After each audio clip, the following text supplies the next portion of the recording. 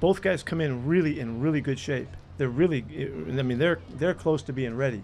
None of us, meaning our side of it and the player side of it, we don't want to push it until it's, we get more information here, take our time, judge our way through this thing and make sure we really take care of them. So that's what we're doing. And so that's why we were counted on the PUP thing with those guys. But both those guys had big recoveries, and they both had to work really hard to get here, and they did very well in their physicals and in their testing.